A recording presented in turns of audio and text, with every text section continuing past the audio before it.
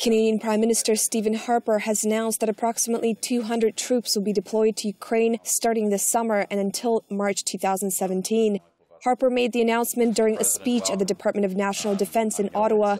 Over 150 troops will be sent to a military centre in Yavoriv near the Polish border.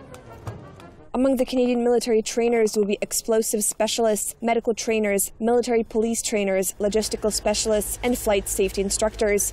The exact locations of the training operations have not been disclosed, but are said to be, quote, well separated from recent conflicts. The Canadian troops will join 800 US troops already deployed to West Ukraine, as well as 75 British soldiers who have been sent to provide instructions on tactical intelligence and first aid on the battlefield. The Canadian Broadcasting Corporation has reported that the first year of the program is expected to cost $16 million US.